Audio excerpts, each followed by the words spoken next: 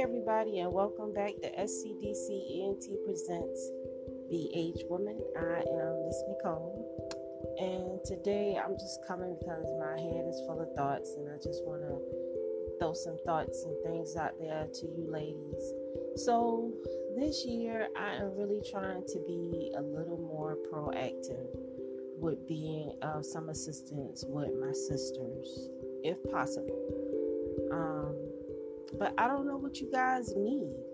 Like I put up, I'm kind of all over the place most of the time with my thoughts and everything because I really don't have anybody to bounce ideas off of as far as what you ladies need. My goal is to be like that big sister you turn to when you really need some just straight advice, not no just encouraging words.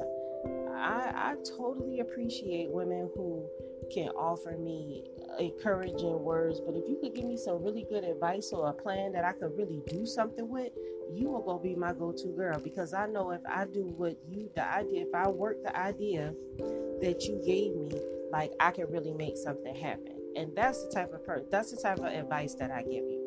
I don't just like giving out words. I'm giving out advice and ways of thinking and ways to really get some good results. It's not always the popular. My opinion and my platform is not always going to be the most popular thing, but I'm dealing with reality, and I'm not applying my feelings to what it is at all. A lot of stuff that I say, I might not like it, but that's what it is. You know what I'm saying? So I don't serve you playing games and just giving encouraging words and just saying have faith and not telling you, how to have faith, how to know when you're not in faith, how to remember to stay in faith. Like I can give you ways and ideas and things like that. Like I'm useful like that. Like I'm a problem solver. That's why I decided to become a life coach, because I have a sister that I love dearly, and she listens to me, and I watched her become a excellent mother, just a great woman all the way around. You know what I'm saying? And it's because she listens to me, and I have another sister that doesn't listen to me, and she be all over the place. You know what I'm saying? So I'm useful like that. You know what I'm saying? And I'm definitely about the word, and I'm about being in order, and I'm not going to tell you anything wrong, because anything that I tell you, the Most High is going to hold me accountable for that. So I'm not going to lie to you. I'm not going to, I'm somebody who you could trust, because I'm the woman that I say that I am. I make it very clear. And from your friendly life coach to the sisters in your Hawashai, to the age woman, to the YouTube page and the videos, I'm that same person that I've been the whole time. You know what I'm saying? Before I knew what the truth was, I always had a sense of being spiritual and just being in order and getting things done. You know what I'm saying? So I'm a good friend to have. I'm somebody who you could trust. My ultimate goal is to just have a place for us to gather. And that's what I really would like. I would like to have a place for us to gather, so we can come together, and sisters who want to do that but don't have the resources. You know what I'm saying? I want to be able to be of assistance and give you guys jobs and work that you could do to make, support yourself and have money. You know what I'm saying? I believe that we all should be learning different skills, and we all should be supporting each other past just sewing fringes on our clothes, just basic things that we all should be able to do. We all should be able to sew for our family. That's just like a basic skill we should have. And if you don't have that, you need to be working on that. We all should know how to cook. We all should know how to use herbs to heal our family. We all should know what our families are eating. We all should know how to garden. Those are basic skills that you should just know, and you should be teaching those skills to your kids, because that's very important these days. We need to learn how to take care of ourselves and become more independent, and you're only going to do that through learning different skills to support yourself. You know what I'm saying? If you could feed yourself, if you can learn how to clean water, and you got a husband and he got skills, I mean, y'all, you good. But you as a woman, I'm just speaking to the ladies, because like the stuff that the guys got to do, like I don't even want to, just bring me the meat after you done did what you got to do to it. You know what I'm saying? So I will be right back after these messages.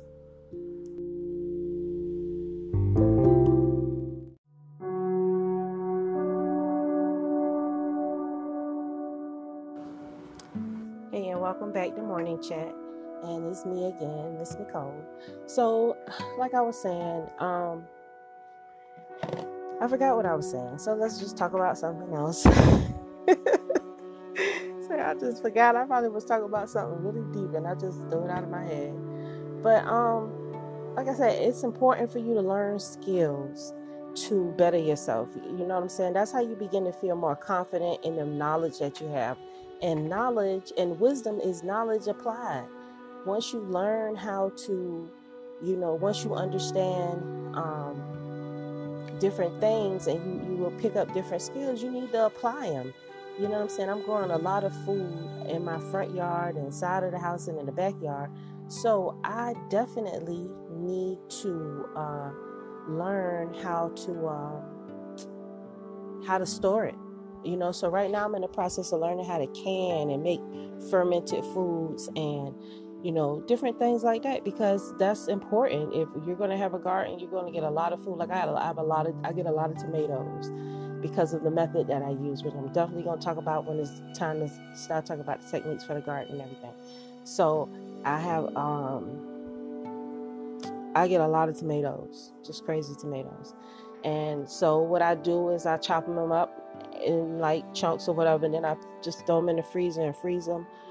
But now I want to get into using them, like making chow, like learning how to just turn them into sauce, how to just basically just pickle them, so you just got regular tomatoes soaking in water or whatever kind of brine you want to use it. So I'm in the process of learning how to do that. I still need to learn how to bake, because the baking is definitely it's not coming along. It's not coming along really good, ladies. The baking is definitely a work in progress. I'm learning how to make flatbreads, you know what I'm saying? But then also too, like I got to eat healthy, so I don't want to be making all that bread, so you're darned if you're doing, darned if you don't, ladies. I'm just sorry. That's just the way it is. So, but I definitely be trying. And also too, I got some great new techniques that I learned that I'm going to be posting up on that Good Herb Talk. So tune in for that to be coming out soon. And yeah, you just got to be able to learn skills. And also too, you have got to learn to organize your life. There in your house, there needs to be a place for everything, and everything has a place. Because it's just, you can't do anything if you're not able to access anything. You don't know what you have until you can see what you have. If that makes any sense to anybody, you need to see your things and know what you have available as resources. Like if I need a 3cc syringe to draw up some medicine and inject it in somebody, like I got some needles in a pocketbook in my closet that I save for that.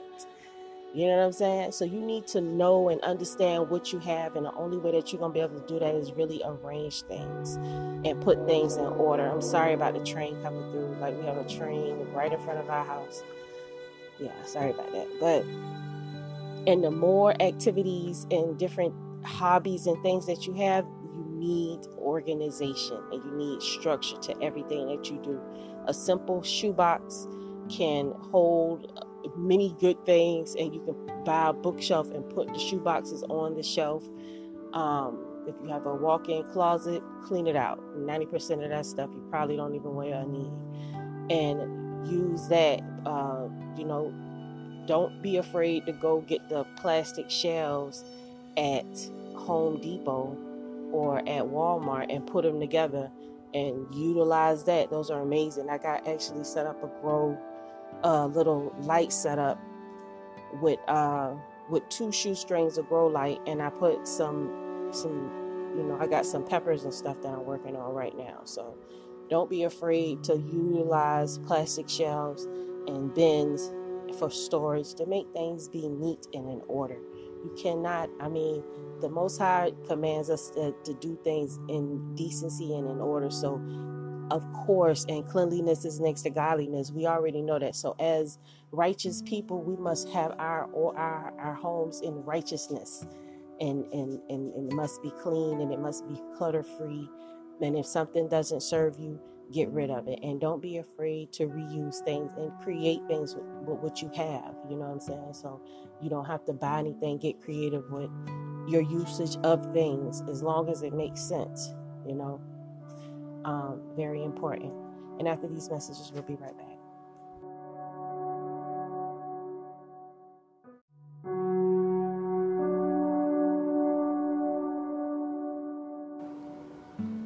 Hey everybody, and welcome back to Morning Chat with Nicole. And so like I was saying, just make sure you have your house in order. And when you start putting things in order, then you can actually see what you need. You know what I'm saying? Because I already know, so when I'm out, because I don't like to waste my money. I like to get the maximum for whatever dollar I spend. So when I'm out and I see a good deal on something that I know that I already need at the house, because I'm aware of the things that I don't have, I get them. You know what I'm saying? And buying little things at a time helps build you up. Build up your it builds up your inventory, your stockpile. You know what I'm saying? So yeah, I bought a gallon of fish emulsion for the garden, and I paid $4 for that gallon of fish emulsion. And I saw it in the store when I recently went to Walmart. I saw it for like $18, but when it was on sale, I got 2 of them. Wow. And I got some other, granular food, because in the winter time is when I really like to put the Miracle-Gro, or I put some bone meal and different things out there in the garden. So I like to go ahead and buy that stuff up. You know what I'm saying? So I have it. And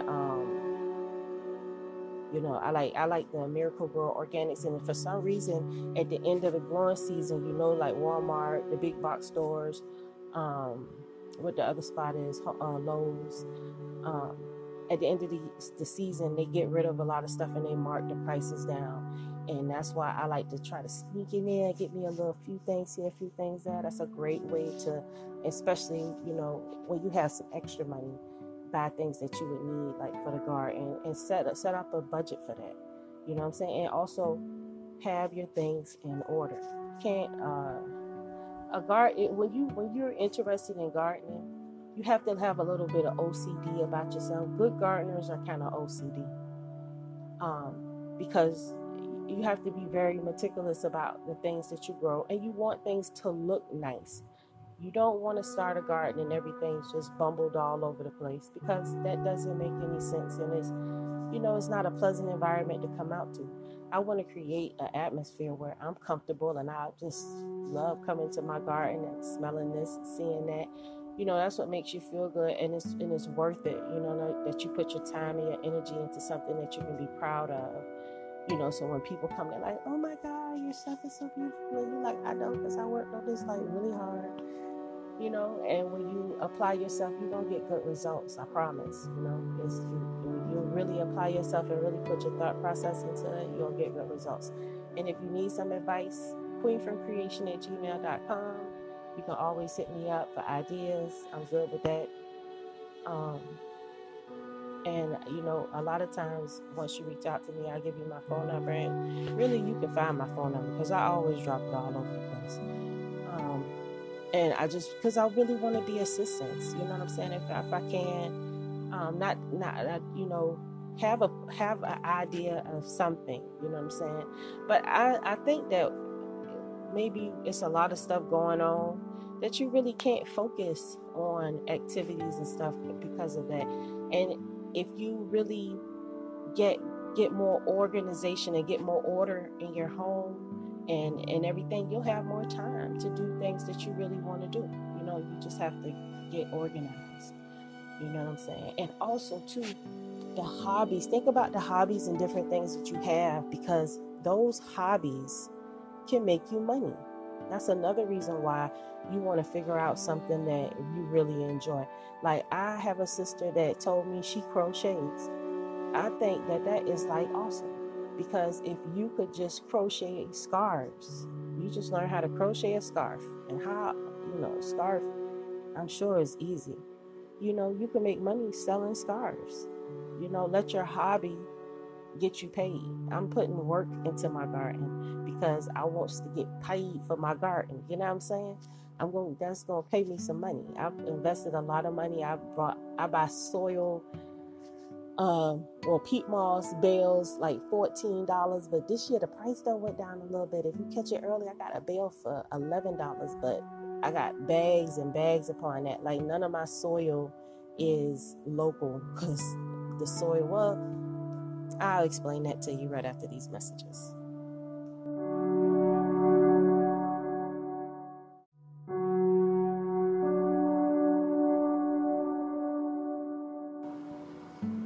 Hey everybody, and welcome back.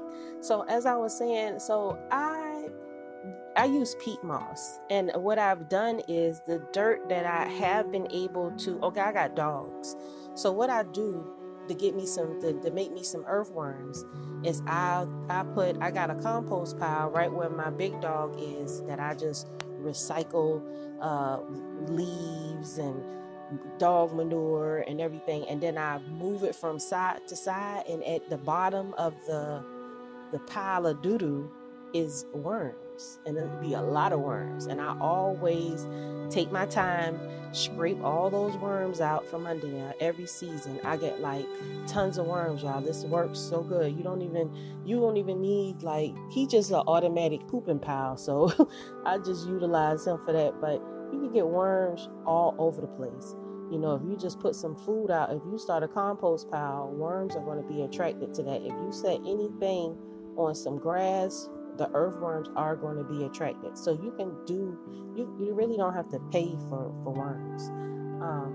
And that's what I do. So, so I got this, I don't use the manure. I don't use his, that compost that I'm making for him with for my garden.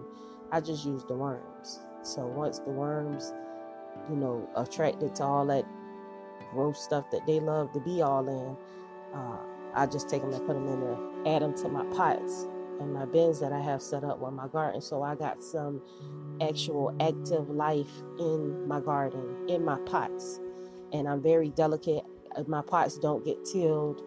I will, move the soil around, rake the soil around with my hands or whatever, and break things down. But because I'm investing into the active life of my soil, and that's really how you kind of avoid having to fertilize, and because I don't want to have to. The more that I learn about gardening, it's less is more.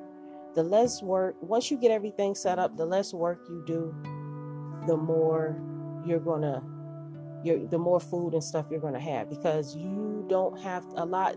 Plants they belong outside, and if you set them up in a decent environment, like a well thought out plan for them, they'll thrive year after year, and just do what plants do, and you come clean them up and you put them back. I had some collard greens out there. They still out there. It done kind of snowed. I'm in zone 7A. It done snowed. I noticed that they was turning purple. And the reason why they was turning purple was because they were lacking potassium, because I'm not feeding them. I haven't fed them in a while. But I did go out there recently and give them like some bone meal. I mixed some bone meal and some water and like gave them a nice good dose. So the color's coming back to them. But I don't really want to, I'm not going to start feeding them till, when it's warm and it's really time for them to grow, so I like this because I don't really need a lot of collard greens right now. And growing in the wintertime is amazing because the pests are just not there eating on your collard greens, so they can get really nice and healthy. Like my roots and on my collard greens, I know going to be very healthy and good. I'm gonna go out there and till. I'm gonna add some more earthworms to them. You know what I'm saying? And freshen up the bin, because I did have some okra out there, but I took all that stuff out. But like I said, organization is everything, guys. If you want to, if you really want to make if you really want to see your works flourish, you've got to have organization with it. Because the more that you have organization, you work toward a plan, and you just keep building that plan. It's like building the sandcastle. You shaping it and molding it till everything looks the way that you want it to look. And then you can just sit back and then you just work that plan. And that's basically how I'm approaching my garden. And that's that's a thought process for you. You figure out where you want everything. You figure out what you're going to put in. You figure out what you're going to feed them. And you just go to work. You know what I'm saying? You don't need a lot of space. You can go vertically. You could do it's a lot of different ways and methods that you can grow. I don't know why that was just on my spirit to be talking about gardening. Well, because it's actually the growing season, so you definitely want to go ahead and get things started indoors if you can, because we should be growing our own food. Something. Grow at least a salad. That's a great start. So I will talk to you guys on the next time. Shalom. I love you. queenfromcreation@gmail.com. If you have any questions or concerns, or you have a topic you want me to discuss, I want to be some of assistance to you. And if you need me, I'm here. Shalom.